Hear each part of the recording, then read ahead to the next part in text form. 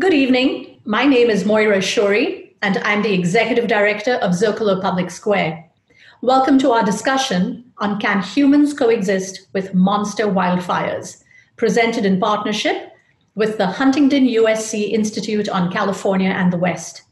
At Zócalo, our mission is to connect people to ideas and to each other. Everything we do is free, and everyone is welcome. We publish ideas journalism and convene events like the one we're watching today. Find out more on our website, zocalopublicsquare.org. Today's discussion on wildfires, human life, and the changing climate is moderated by Nathan Rott. As a national desk correspondent for NPR, Nathan covers the environment and the American West. He is also an experienced wildlands firefighter. Over to you, Nathan. Hello, everyone, and welcome to Zócalo Public Square for tonight's discussion on a topic that's becoming increasingly relevant, not just here in the US, but around the world. That is, how do we humans coexist with monster wildfires? My name is Nate Rott, and usually I report on wildfire and the environment for NPR in the field or recording studios, or now the inside of my closet, because nothing dampens the sound quite like a bunch of unused collared shirts. But tonight, I'm thrilled to be here with all of you for a conversation with three brilliant people, our panelists for tonight's talk. First up, Fernanda Santos, a journalist, author, and professor of practice at Arizona State University's Cronkite School of Journalism and Mass Communication. Fernanda was previously with the Phoenix Bureau chief at the New York Times, where she worked for 12 years. And she's the author of The Fire Line, the story of the Granite Mountain Hotshots, a deeply reported book about the tragic Yarnell Hill fire in Arizona in 2013. Our next panelist is Theresa Gregor, a descendant of the Ipai Nation of Santa Isabel and the Yoami Nation, and an assistant professor in American Indian Studies at California State University, Long Beach. She was previously the executive director of the Intertribal Long-Term Recovery Foundation. Finally, our last panelist is Jared Dahl Aldern, a historical ecologist, educator, and fire practitioner, or firelighter. He has collaborated with and learned from Indigenous people throughout California on prescribed and cultural burns, and he is an affiliated research scholar at the Huntington-USC Institute on California and the West. Thank you, everyone, for joining us with this conversation tonight and taking the time, and let's get to it. All right, to start, I thought it might be helpful to give those watching or listening a bit of a status update on the current fire season, because it is mid-July, and this is not a typical year. There's this thing called the coronavirus. I don't know, you guys may have heard of it. And Fernanda, I thought we could start with you, since you happen to live in a place that has one of the earlier fire seasons in the West. What has fire season been like so far for people out on the front lines who are not only dealing with fire, but a pandemic as well? It's great to be here, Nate. Thanks for the introduction. So Arizona not only is one of the earliest states in terms of fires, but it's also the state that has right now one of the worst records in terms of spread and positivity of tests in the pandemic.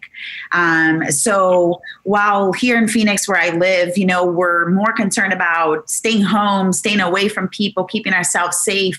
There have been fires burning in the state.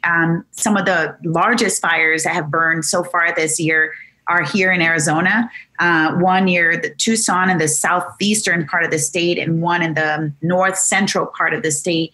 And both of these fires forced evacuations. Both of these fires threaten property. And both of these fires burned with many fire crews on the ground, trying to contain the spread to then minimize the damage, while also keeping in mind that there is a benefit to fire in the forest. So the challenge this year is that while in the past, all it took was there's a fire burning, once there is a need for a big response, a fire camp would spring up within a matter of hours in, let's say, an empty high school or, the county fairgrounds, with showers, with dining halls, with rooms full of fire people who are managing those fires, close together, huddling over maps, talking on the radio, discussing all the actions for the day, and trying to outsmart the fire to plan for the day ahead, fire and weather both together. This year, they had to do it very, very differently. They have had to do it very, very differently. They've had to keep in mind the fact that they have to stay distant.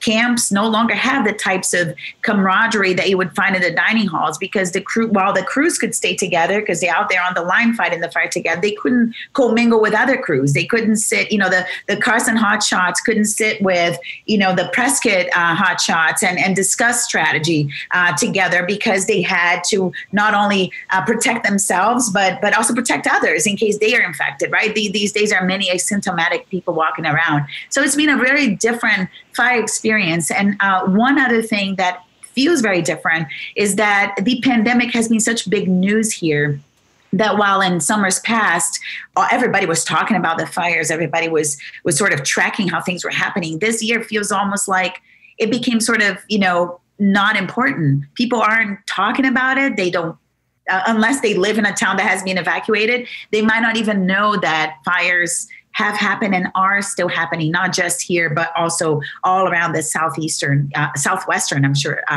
United States. Yeah, it's certainly not top of mind for people. There's a lot of other stuff going on. Right. Jared, I know you're in California, where there's an argument to be made that fire season never really has a start or an end. So far this year, the state has not seen any monster fires. I'm knocking on wood. But it is dealing with the resurgence in coronavirus cases, and I understand that's impacted some of the state's efforts to do prescribed fires, fuel mitigation. How is that impacting the readiness of crews there for the fires that are sure to come? Yes, well, that's all very true, what you've just laid out, Nate. And, similar to what Fernanda was just speaking of in Arizona, there have been some smaller scale incidents. In fact, there are some happening right now in Fresno County, where I am, on the western side of the county, and also nearby in Madera County. And all of those changes that Fernanda was just speaking of are happening in those fire camps with changed procedures. And yes, it also affected, as you mentioned, in the spring. There was some inability on the part of agencies like the Forest Service and CAL FIRE here in California to accomplish all of the prescribed burning that they would have liked to. And another thing that I should sort of mention or throw into this mix of the story is, in California there's a dependence on inmate fire crews, which it's sort of when I think about it, there's an intersection of the problems of wildfire and social injustice, really, or you think about the composition of those crews and the rates of incarceration for certain groups of people. And then COVID, because what's happened with COVID-19 is many of the facilities, the prisons, have gone on lockdown, or some of the inmates have been released early from their sentences. And so this is, it's having an effect on the availability of personnel, on the human resources. So it is fortunate, knocking on wood, that there haven't been any megafires or monster fires yet, but they're almost sure to come in California. And these challenges are having an effect, on crews facing even the smaller scale incidents that we're experiencing right now. I know that issue of inmate fire crews and a shortage of people that are ready to be deployed to fire is a huge issue in California and a lot of the West. Theresa, I wanted to ask you briefly about the community, how communities are dealing with this, or how they will deal with this. At this point, we know that communities of color are being disproportionately impacted by the pandemic. Communities of color are also disproportionately impacted by natural disasters.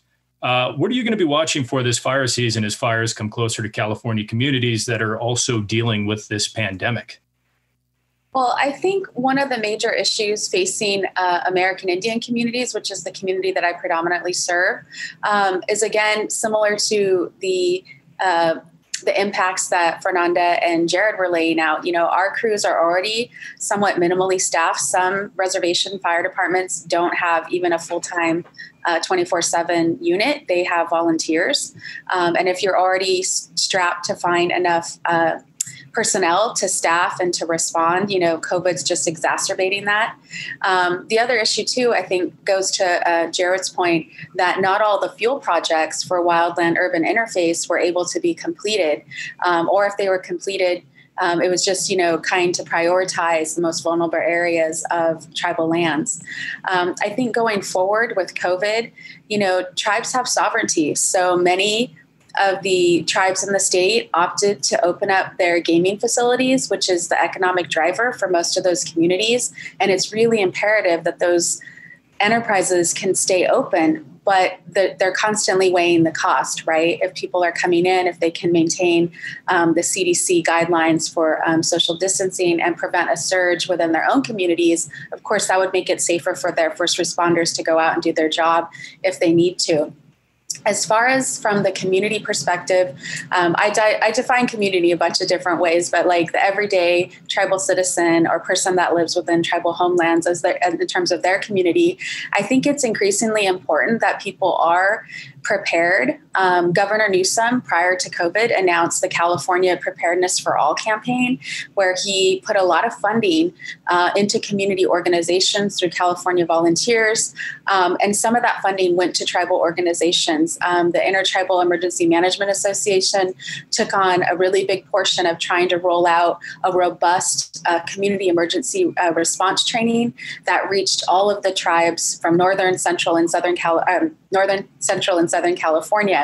And they partnered with Listos, which is Spanish for ready, and the Listos program, so that we could really reach kind of the most vulnerable and sometimes underrepresented communities in need of preparedness training and resources. Unfortunately, with COVID, the robust trainings that were planned and all of the supplies and information that was developed to be distributed to the community, that's all kind of been pushed onto the back burner because you can't have 24 people in a classroom and outside doing hands-on community emergency response training. But listoscalifornia.org, you can still go online and people can look up their 5 steps for preparedness. And it's really, basic,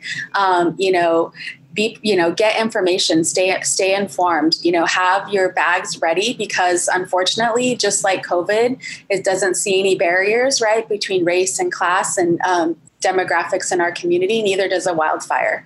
And if you live near or even far from a community, we know with the winds that we experience in California, that fire can come knocking on your door in a matter of hours. So it's important to still have your bags packed, all your important information ready, and some sort of a plan in place. Again, taking extra precautions because of COVID, making sure you have masks, hand sanitizer, medicines, all of those things ready.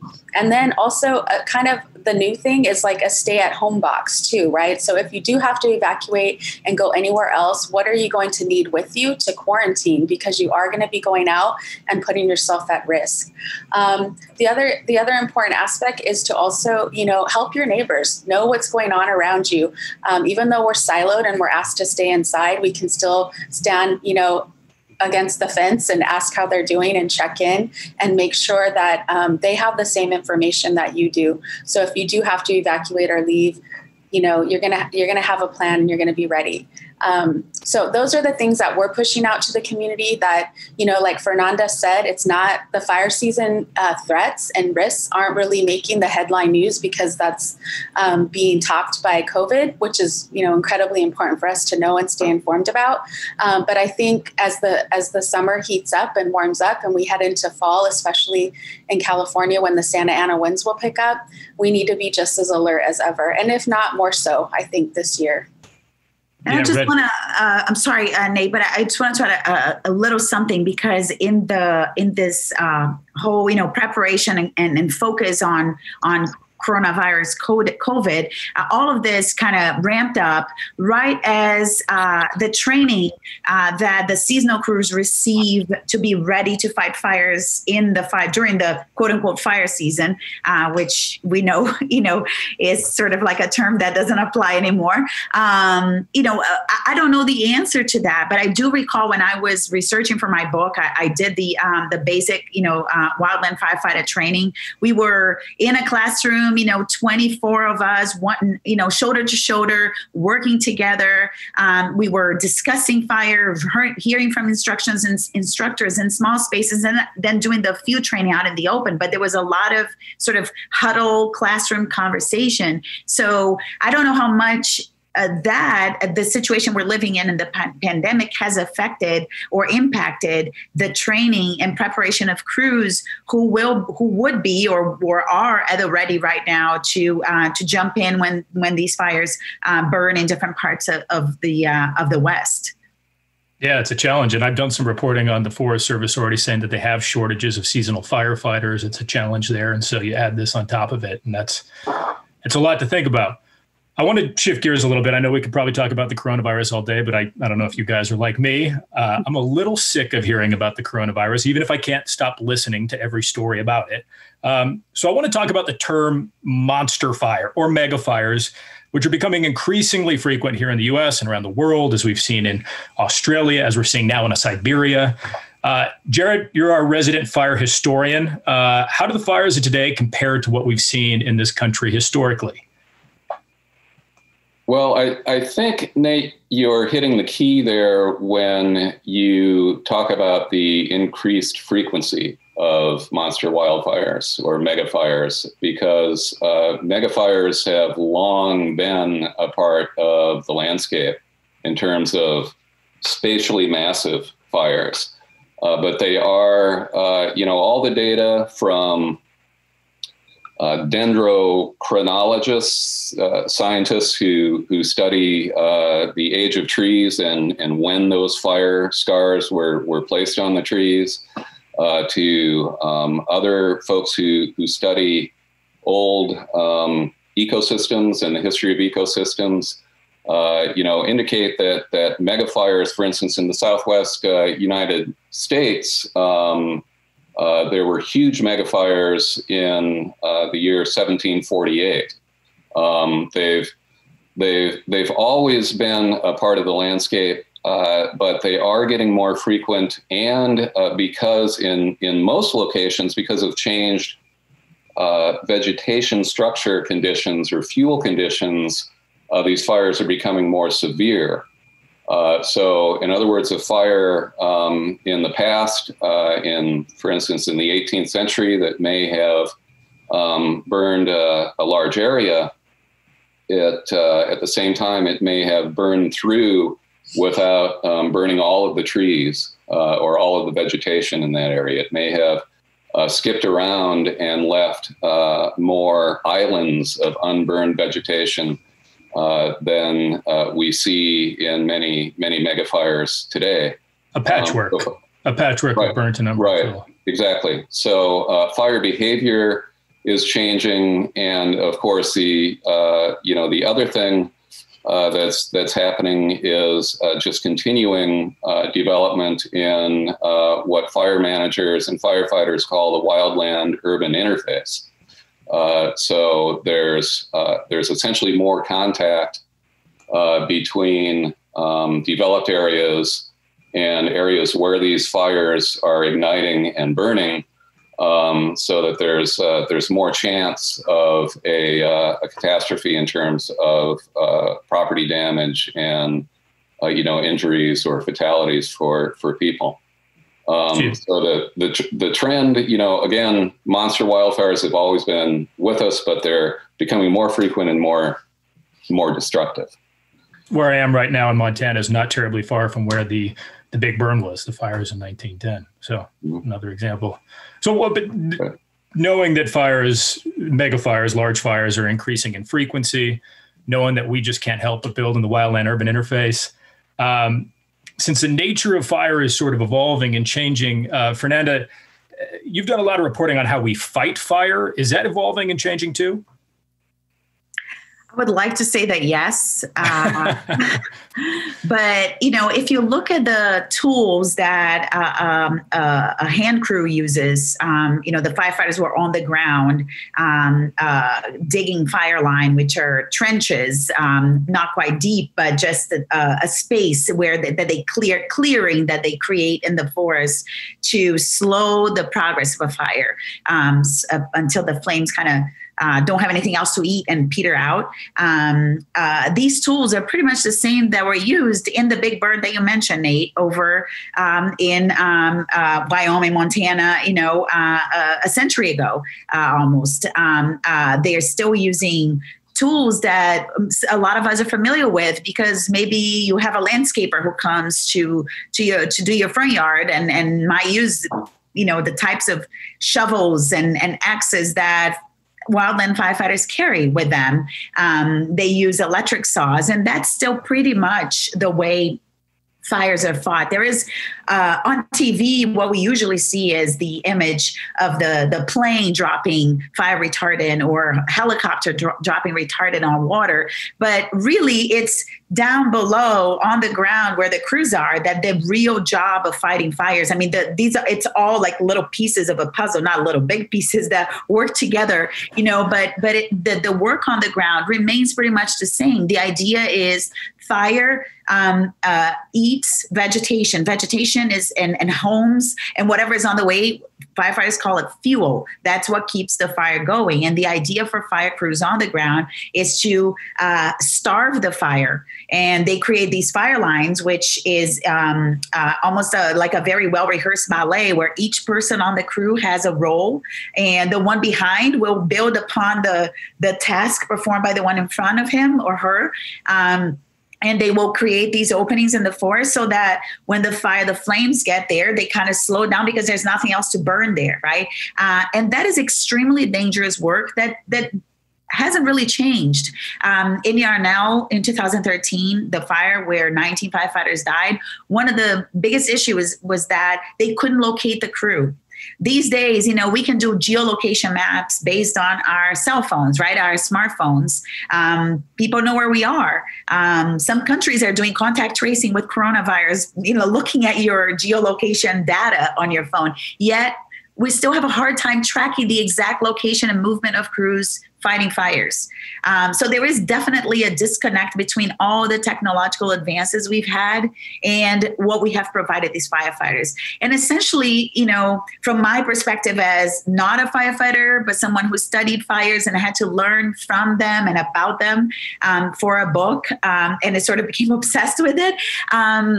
It's largely because we have this attitude about fire that we don't have with other natural phenomena. We don't try to fight a hurricane. We don't fight, an earthquake, a tsunami, right? We hide, we run to higher ground. But fire, we've historically, humans have had this very interesting relationship of dominance with fire.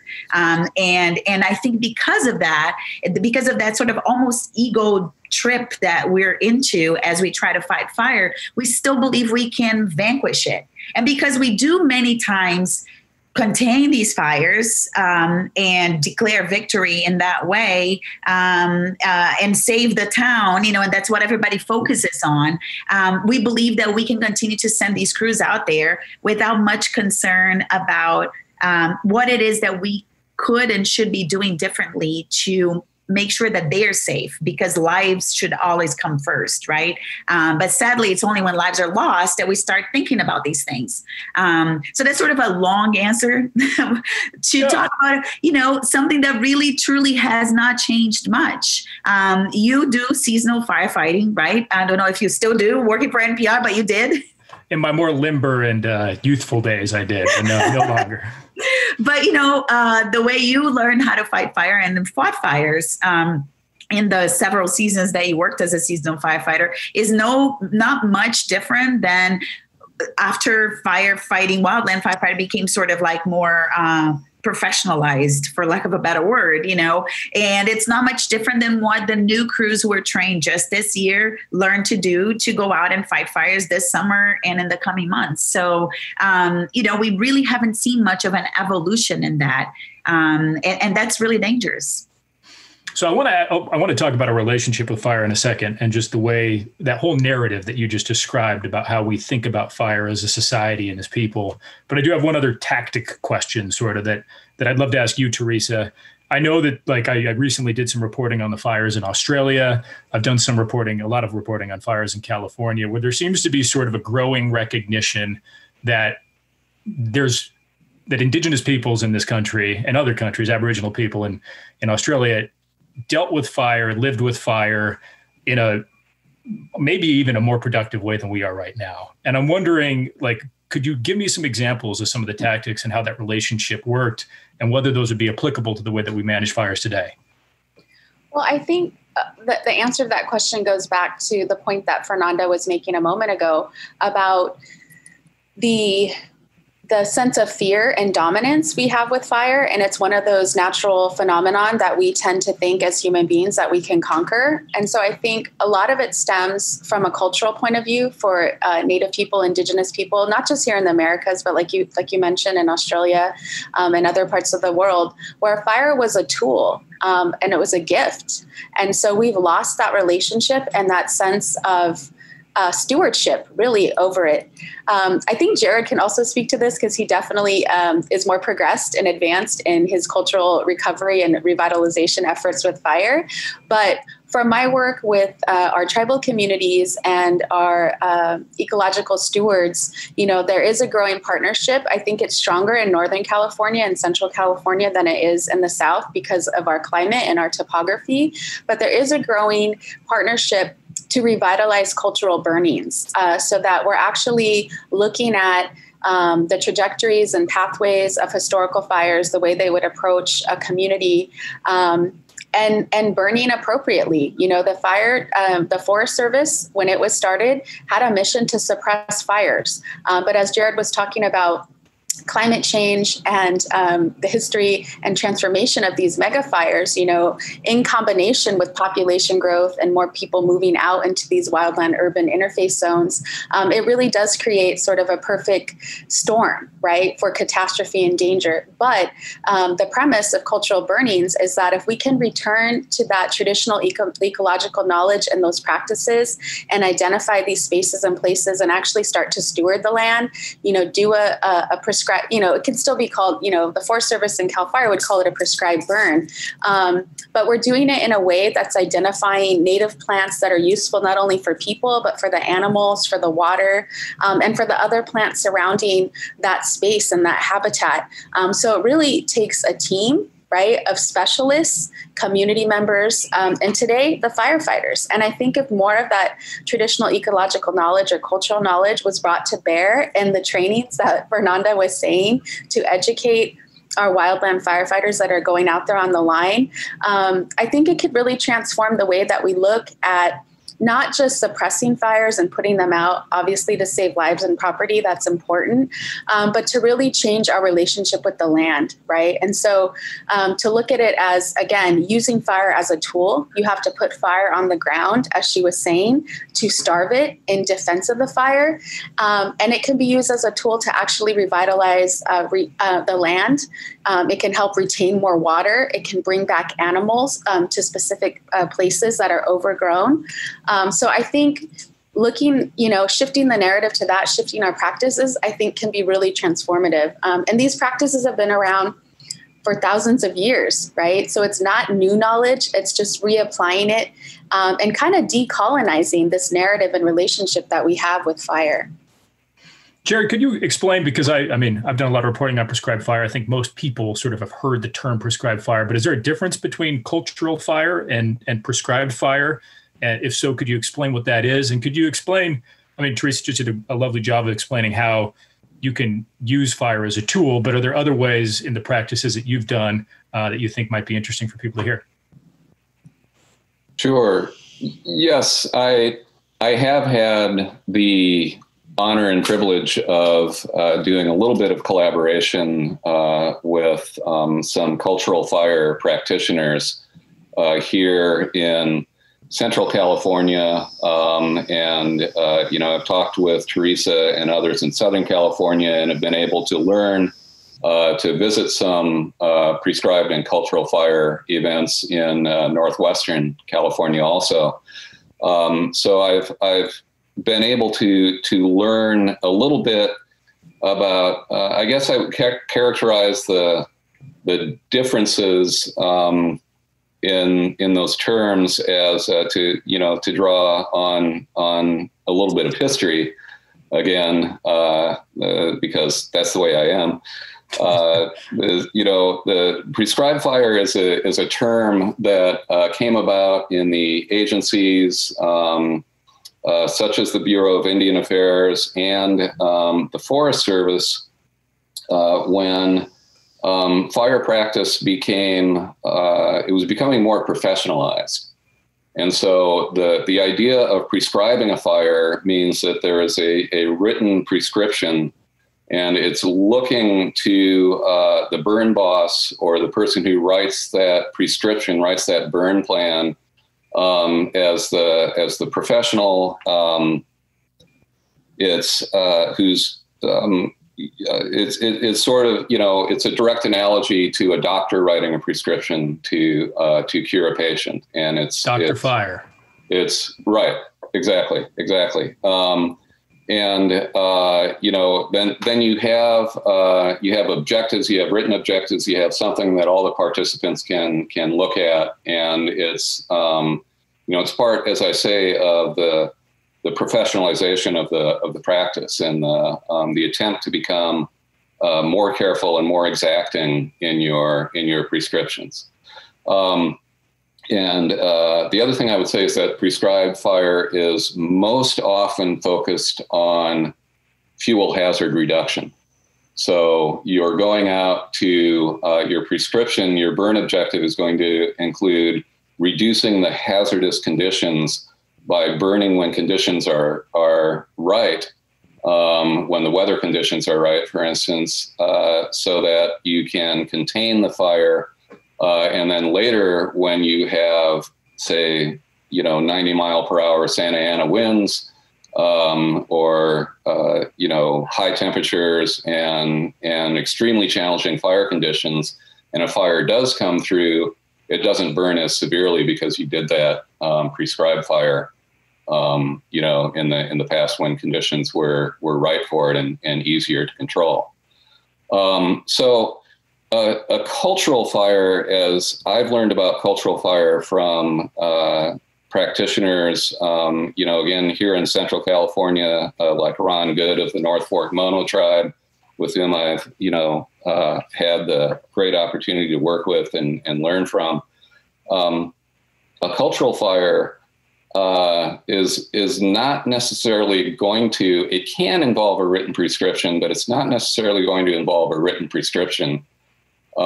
It's as Theresa was just saying a few minutes ago, it draws on an archive of information that's not necessarily written down, but is time tested and, in many cases, thousands of years old. It can involve the idea of reducing the fire hazard or the danger, but in a cultural fire, there's most likely going to be other goals that the burners have, like enhancing certain kinds of plants, or increasing the diversity, the mixture of plants that you have in an area, or creating conditions that are better for certain animals' habitat. In many cases, I really, my ears perked up when Theresa mentioned that fire is a gift.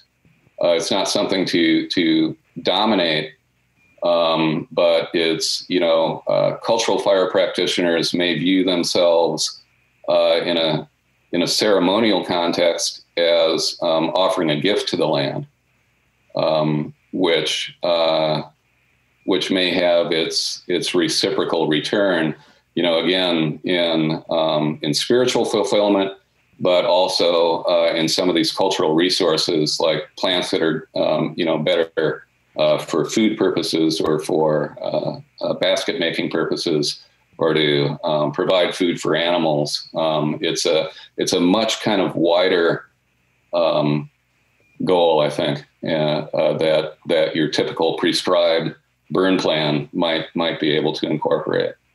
The idea being, go ahead. I was just going to say, to that point, for California Indians, for the majority of us, we're acorn eaters up and down the coast from Southern California to Northern California. And using fire was really instrumental in the acorns drop. If you had the burn, done at the right seasonal moment and culturally prepared, then you would have a better harvest, because the smoke from the fire, the low burning fire, would actually deter pests from boring into the acorns and sort of ruining harvest. And then it also clears away the mulch and the underbrush that can accumulate under the oak trees, so that then when they drop, they can actually go into the ground, those that aren't picked up, and then reproduce, right? So in that way, it was really necessary for a major food staple, like I said, for thousands of years before the Spanish came and wanted to dominate and suppress our fire practices. Theresa, I'm going to think of that acorn example later this summer if I'm choking on smoke at some point. I'm going to think it's not all bad. It's not all bad. How do we change the narrative? How do we change our relationship with fire? What you guys are describing is that fire is good in a way, and it's a part of the landscape. So how do we change our societal way of looking at it? Fernanda, maybe I'll ask you with that.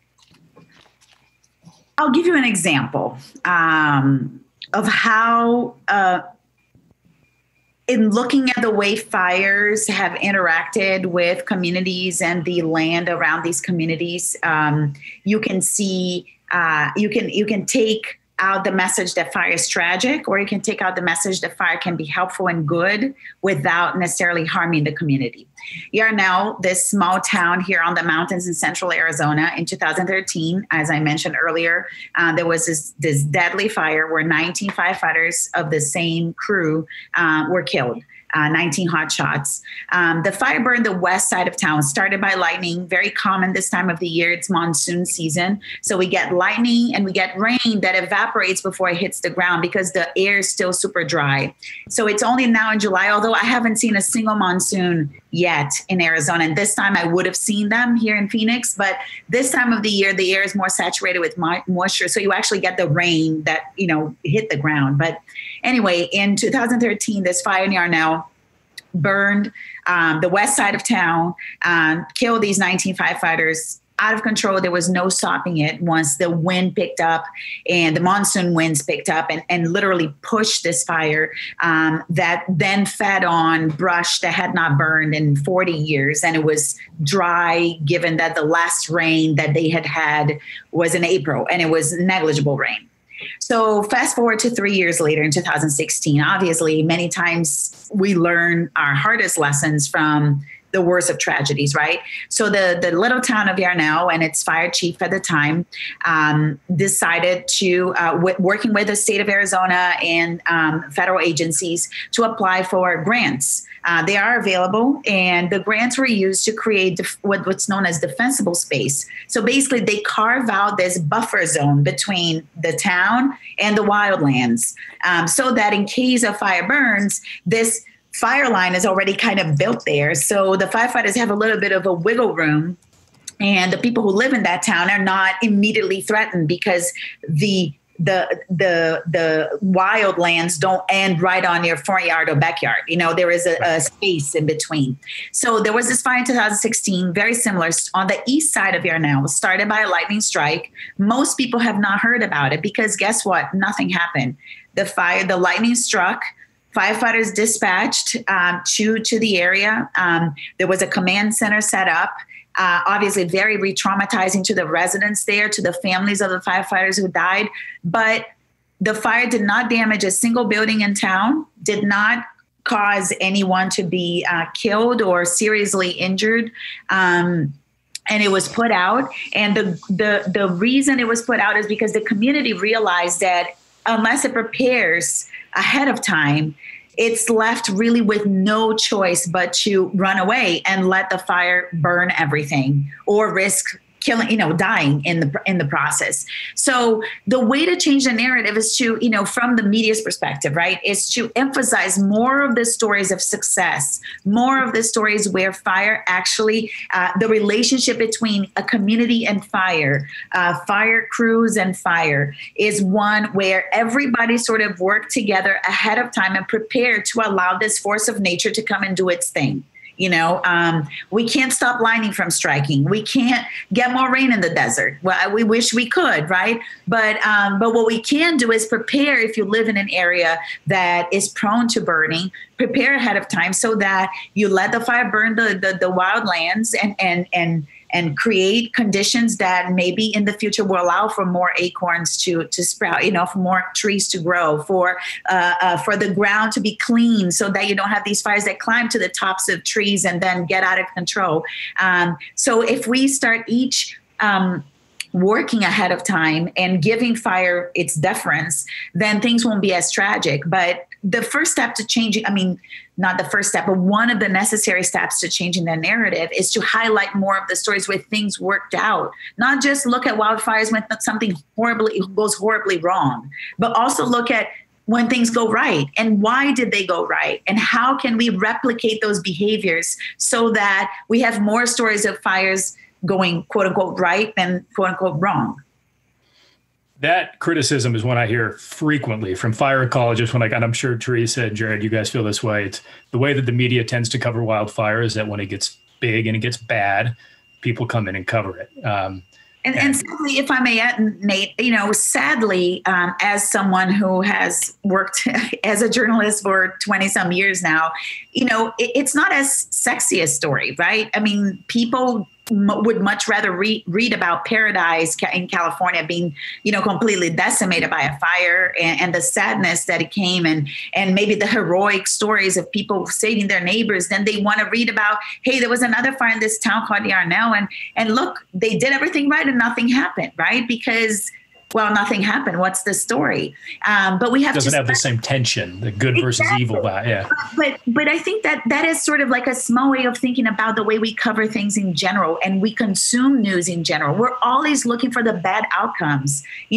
What about focusing on the positive outcomes? And that can be translated to everything. The way, there are horrible examples of how police mistreat people. What are the good examples too, so we can learn from these practices? It's the same with fire. There are many, many examples year after year of communities that prepared ahead of time and didn't burn. But we don't focus on those because people are not quite, and editors, frankly, are not really that interested. So that is the perfect segue to the last question I want to ask before we get to Q&A. And it's going to be kind of a lightning round because I want to hear Jared and Theresa if you guys have a suggestion here. All right. So I don't really need to tell you that there's a lot of anxiety in the world right now. The idea of monster fires on top of a pandemic, on top of social injustices that we're all kind of seeing and living with right now is absolutely terrifying to me as a journalist and as a human. But is there anything that you look at right now that's happening that gives you hope for the future? Theresa, how about you start? Wow. I think every day I still try to wake up with a heart full of gratitude that I do have my health, that I have a job, that I can still help my community. We were talking about earlier the training that the fire departments weren't able to do, but all of our tribal emergency responders have stepped up to be points of distribution for PPEs for their community. And our organization, the Intertribal Long-Term Recovery Foundation, worked to get over 150,000 masks delivered so they can go out to all of Southern California tribes, gowns, shields. We partnered with FEMA and Cal OES and had to set it all up virtually, right? So people could come in at different times and do drive-by pickups. So I think I still am hopeful about humanity. In the good in humanity, to go to Fernanda's point, that we do need to look at the positive and look at cooperation and collaboration and our relationships with one another in order to be prepared, right? To bolster ourselves against things that are out of our control, right? We can't control the pandemic. We're trying really hard, practicing social distancing and doing our part. But I really like her point, and I think this is a key mantra for disaster preparedness, right? Is that an ounce of prevention is worth Am I saying it right? An ounce of prevention is worth a pound of, I'm getting it wrong. Pound of cure, you nailed it. A pound of cure. Thank you. I needed that. And so I think, you kind of have to stay positive. I mean, otherwise you really are just going to be sort of a nihilist, right? And think like, oh, the world's caving in on me. And you're like a Chicken Little running around. The sky is falling all the time. I see hope with partnerships. Every time there is a major mega fire, we learn more about, again, what we could have, should have, would have done. But then we, in California, at least, and in Southern California, we actually look at those lessons learned really hard. And we strive to improve our communications, our response, our tools, our strategies. I was mentioning earlier to Jared when we were speaking before the session started that, San Diego Gas and Electric, it's a part of the big infrastructure of our, utilities in the state. But after the 03, 05, 07 wildfires in San Diego County, they installed anemometers on all of their infrastructure throughout the county, and they're the largest weather station in the nation. They've used that technology to measure fuel, to measure temperature, to measure wind speed so that they can have prescribed power shutoffs. That's not a sexy, easy choice to make because especially in the middle of summer or late fall when we're having extreme heat, but the shutoffs are strategic and they're getting better all the time at shutting them off just only for a short period of time so that fire danger won't ignite one of their lines and then, perhaps endanger a community and have to risk evacuations. So I think, we can learn together. We have to learn to live in the places that we inhabit. We have to build relationships and connections, not just with human beings and technology, but also the landscape and ecology around us. And I think if we can take those lessons to heart, there's hope. Jared, are you a hopeful guy? I am hopeful, and listening to both Fernanda and Theresa just now, and thinking about the idea that successes aren't often celebrated, and that's because nothing happens. So how do you write a story about that? But part of that story, if we could write it more often, I think would be partnerships and relationships among agencies and communities. And, just really quickly, I've been thinking lately about, it's a piece of jargon that's been making the rounds in fire circles, which is potential operational delineations, meaning, fire planners or fire managers are looking at potential places to do prescribed fire and implement fuel breaks, fuel treatments. So they look like potential operation delineations. The acronym is POD. They look like little pods on the landscape. But what you can maybe start to do with that is work with the local community and that local knowledge, so that you're not only working on reducing fire hazard, but thinking, what is our relationship with the landscape within this pod, and how can we work with the land, for instance, to get more surface water into streams, utilizing that idea of maybe using cultural fire, and just a couple last thoughts that I'll leave off with would be, what we really need to do is change that relationship with fire, or transform our idea of what fire is, instead of an enemy or evil or something to dominate. And I think there is an analogy to floods. Yes, floods can be very destructive when they come through, but if you plan ahead and maybe build a little basin, you can use that flood water to do some good things. To grow some good crops. So, back to the idea of islands within a megafire or a monster fire, maybe you could start to design things so that you end up with an archipelago of islands that a fire can burn through or flow around in the way that water would flow. Start to think of it more as a flowing source of energy rather than simply a destructive force. The only other thing I'd add is, I think in the southeastern U.S. right now, there are some great examples of communities coming together and doing a lot of community-based prescribed fire, for instance, together, working together. And they're also having things, they're calling them fire festivals, to come together and celebrate, learn together, have learning exchanges, but also have fun together and learn that fire can be a positive force and something that you can work with rather than only something to fear and fight. That's very cool, but they should probably rebrand because the last fire festival didn't go so hot. That's true. Yeah. And remind me, so POD, what is that acronym for again? Potential operational delineations. So they're delineating on maps potential areas to fight the head of a fire, but also delineating, fire breaks. So they look like they're enclosing certain areas into pods. It's very cool. Leave it to the Forest Service to make a very cool idea sound very boring, right? Exactly. All right, I want to get to the Q&A section because we've got some great questions coming in. And one of them is one that it's a brilliant question. I'm actually really interested in this.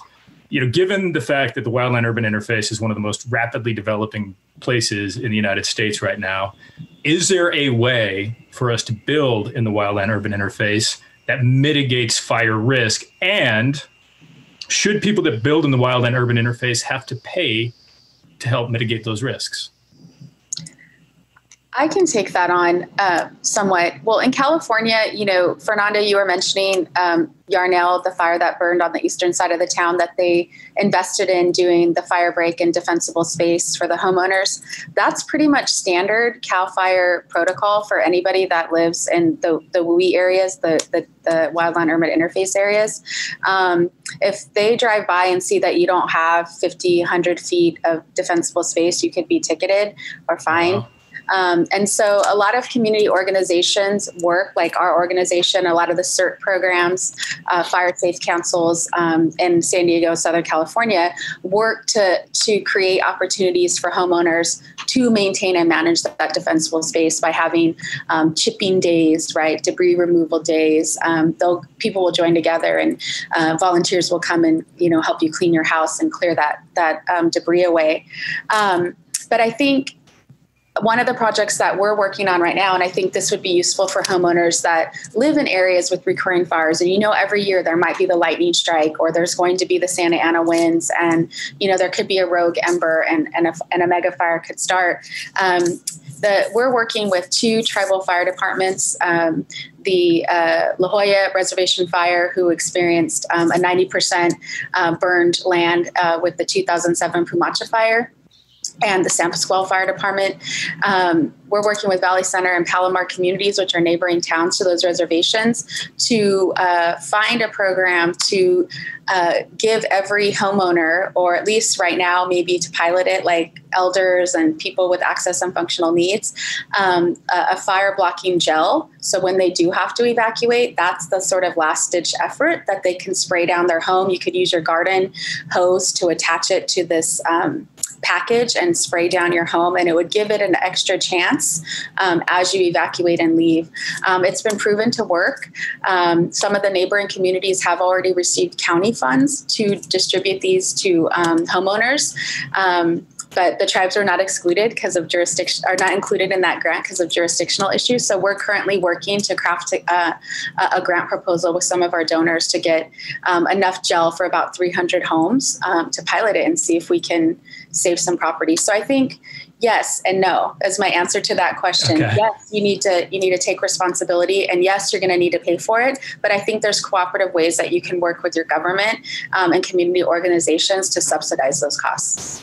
And one thing that I think is important in that, and I'll make it quick, is that when you build in the wildland urban interface, and I'm talking more about these more upscale developments, $1 million homes. Everybody, lots of people dream retirement home is that home that overlooks a forest or a beach, right? So when you build there, and in Arizona is very common, homeowners associations fees, part of that is used to pay for the mitigation in the off season. So they will hire, say, an inmate crew to come and trim the trees and and clear the forest floor around and so forth. But I think that there has to be an understanding from the part of the homeowner that once you build a home in the interface, there is a risk that you will lose that home. You can never expect, I think some of the biggest tragedies happen because there's so much pressure from the community. And the more upscale or affluent the community, the more the pressure comes from higher ups because they have connections to the governor, the senator, to put another crew out there, get other people to put out this fire because it's going to destroy, these homes. I think there has to be an understanding that it's an accepted risk. You're going to buy this house, you're going to build it, it's going to be beautiful, and you're going to invest part of your money to take care of that space to hopefully never have to lose your home to a fire. But it is possible that it will happen. And it has to be accepted so that we don't collectively put the pressure on the young men and women who are on the fire lines to put themselves at risk and then have things such as what happened in Yarnell happen again. I would just add to that for tribal communities, our reservations were the last bit of our ancestral territories if we were lucky that we're assigned. And so we don't necessarily have the luxury of saying we built this house here and we want to be, we want to be here. We were placed there. And for many community members, they don't want to leave, but these increasing risks because of climate change make it really deadly for them to stay. And so the interface, we just call that the reservation. We just call that the backcountry. And it's a term that has come up lately. And we've really had to do a lot of education and outreach to our members to say, you do have some responsibility in this, even though your family didn't choose to be here, because these threats are real and they're coming with more frequency. So that's just one distinction I like to say. And then that's our homeland. If it burns, we can't move and go anywhere else. We have to go back and rebuild. That's a really good point, because I know that the conversation, especially with climate change, of managed retreat, of actively planning to vacate areas that people live now because of a changing climate, that severely complicates it. The idea of relocation for different people in this country means very different things and has a long historical context. So I have a question here that came in. Are the powers that be, and that's in quotes, actually committed to the well-known prevention measures needed to prevent megafires from happening? Jared, do you feel strongly about that? Putting you on the spot, bud. Well, that's. It's a great question. I certainly can't speak for the powers that be,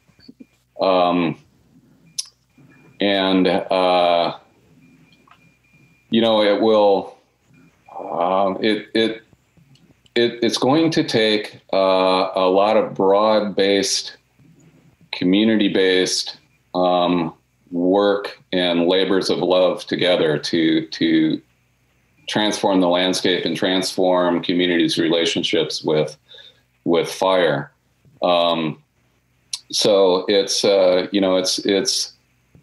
it's difficult to answer the question in the sense that, as I was speaking of earlier, megafires have always been with us. And you're not necessarily going to prevent a large fire from happening, but you can certainly create the conditions where you don't have the destruction from a monster wildfire that we've seen recently. And that might mean a community, even an urban community, going out into to use quotes again, quote unquote, wildlands, to work with that land and create the conditions so that you have fires that burn through certain areas without picking up a lot of momentum and burning in heavy fuel areas, even out in what might seem like remote areas of a forest, for instance. So you start thinking of, here in Fresno County, say in the city of Fresno, it might do well for all of the people here, the powers that be, or for all of the people to push the powers to be, to think of the forest in the Sierra Nevada as part of our home. in the way that maybe indigenous people think, not just of homes or houses, but of a homeland. So there are benefits to going out and working with the land in terms of water quality and smoke reduction, because everyone, for instance, here in the Central Valley in California has a lot of experience with heavy smoke from megafires in the past decade.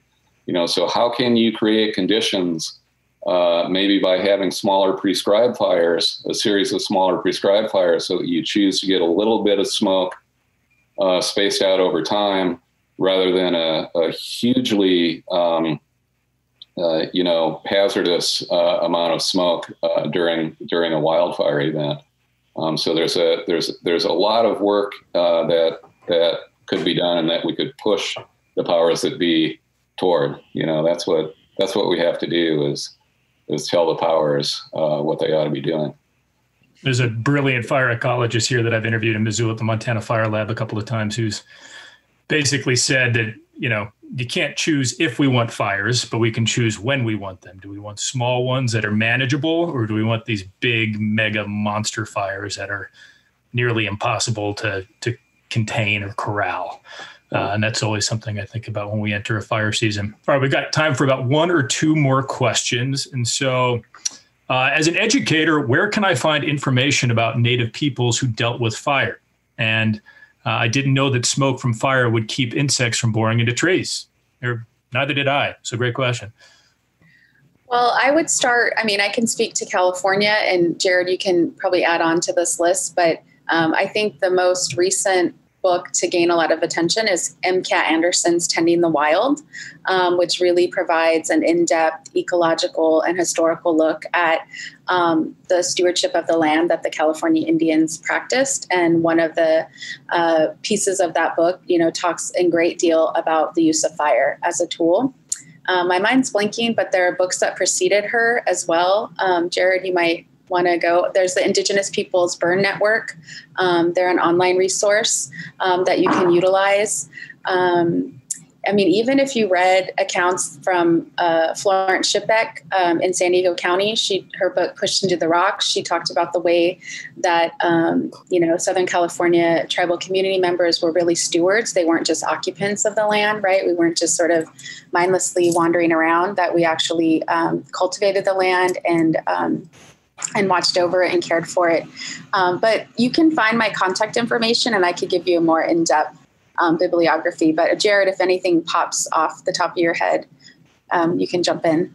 You mentioned some great sources, Theresa, for educators. I'll say you can also, Google my information up and look at my website, where I have one of the links that I have on the front page there. The website is to a curriculum that Ron Good of the North Fork Mono Tribe and I wrote a few years ago, and it's now housed on the web along with lessons from many other regions, and it includes some fire lessons, some lessons on Indigenous fire. It's through an organization called the Indian Land Tenure Foundation.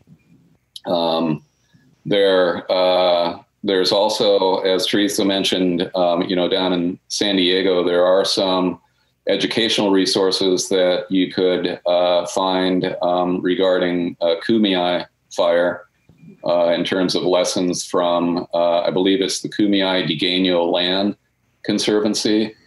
I don't know if there would be a way for us to provide links in the recording that's going to be made of this event or not, but they're out there if you look for them, and I can help you look for them if you want to contact me. Look for a lot of people sliding into your DMs later, Theresa and Jared. Yeah. Well, that's about all the time we have. That's the last question I think we're going to be able to take tonight. This video will be published on Zócalo's site, zocalopublicsquare.org. Again, that is zocalopublicsquare.org. And as a podcast, because I know everybody's listening to podcasts now. You can read a summary of this discussion on the website, along with interviews with tonight's panelists. Thank you again to all of our panelists tonight: Fernanda Santos, Theresa Gregor, Jared Dahl Aldern, for joining this conversation, and to the Huntington-USC Institute on California in the West for co-presenting tonight's event. Lastly, I just want to say thank you to all of you that were listening and joining us during these strange and sad times. Please be well, take care of yourselves and others, and be safe. Good night.